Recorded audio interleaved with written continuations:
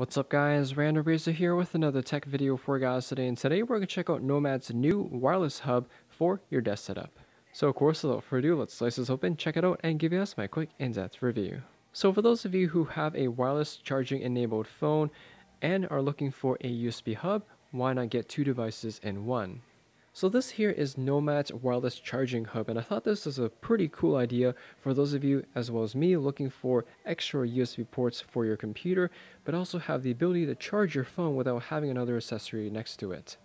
So anyways, to pop this open, just slide it out, pop off the top, and the first thing that we get is the wireless charging hub itself, as well as the charging cable for the wireless hub, and that is pretty much it.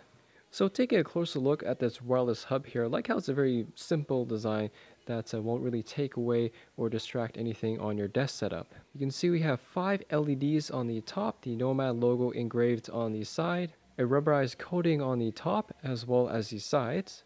And one thing I like about this wireless USB hub is the fact that all the USB ports are hidden underneath here rather than all sticking out like some other cheaper brands. You can see we have 3 USB 3 ports, a fast charge USB-C port, and your power port to power the hub. To hide your cables underneath here, there's 2 rubber pads you just stick your cable through like so it keeps it in place. And after that, it just simply plugs in. So you can see here I have 4 different cables plugged in, the power cable to power the hub, USB-C cable, as well as 2 USB cables. So once you have them all plugged in, and there's also one more space for another USB cable, you can see here the hub does an excellent job at hiding all your cables and keeping them away and out of sight underneath the hub. And like I mentioned earlier, one of the unique features about this hub is the wireless charger built right on the top.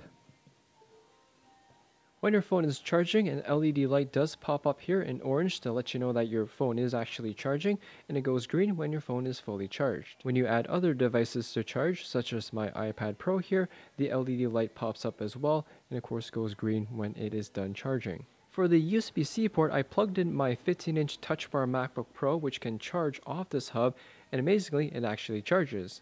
So not only this hub can charge USB enabled devices, but also full-fledged laptops like my Touch Bar MacBook Pro.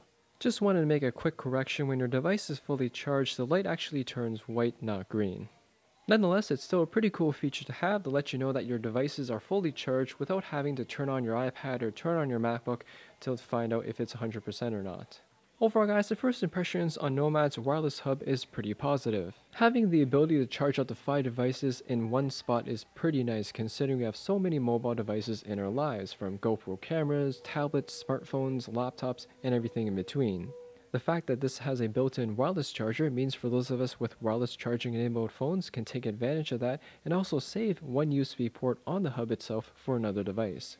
In terms of any cons or changes I would make with this wireless hub, there really isn't anything bad to say about it. In the end, in terms of the design and look of it, it's just really personal preference, but other than that, functionality wise, it works as advertised.